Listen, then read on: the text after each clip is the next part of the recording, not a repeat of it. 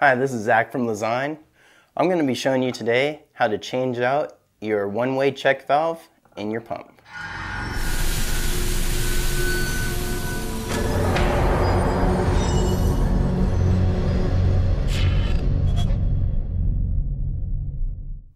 To figure out if your check valve is working correctly, it's actually quite simple. If you hook your pump to a tire that has air in it and the handle raises up, that means the check valve is not working properly. To access your check valve, you will need to remove the barrel from the base. It's threaded on. You will find an O-ring in the bottom of the barrel. That is the bottom out bumper for the plunger to the base.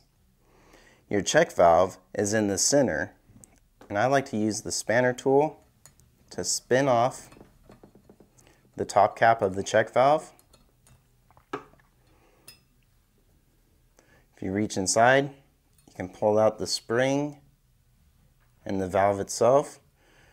To replace it, the valve and the spring go in together. The top cap goes back on, and you just tighten it down.